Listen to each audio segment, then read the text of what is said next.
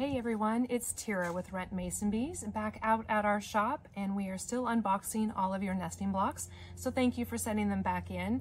As we're doing this, we are all finding a couple of blocks that still have some leafcutter bees emerge, which is a great opportunity for me to show you how teeny tiny these little tiny bees are. They are the sweetest little bees. Don't worry, we'll release them out here to our yard and have them pollinate and enrich our habitat out here. But I just wanted to take this opportunity to show you how some of these little bees are emerging and how teeny tiny they are.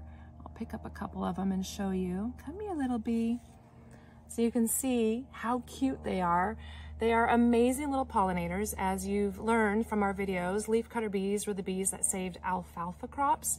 Because they are so tiny, they are the only pollinator that can land on an alfalfa flower and not trip the pistil. Other bees and other pollinators, they can't get into it without the flower reacting and telling them to get off me. But these little bees have saved our alfalfa. They're remarkable pollinators. Again, belly floppers, just like our mason bees. And it's just fun today to be able to see some of them emerging and share it with all of you. I did get some video of them emerging and some macro lens, and their eyes are unbelievable. So I will share all that with you, but just wanted to take a second and show you these teeny tiny little bees. All right, thanks for hosting, everyone. Happy pollinating. Bye.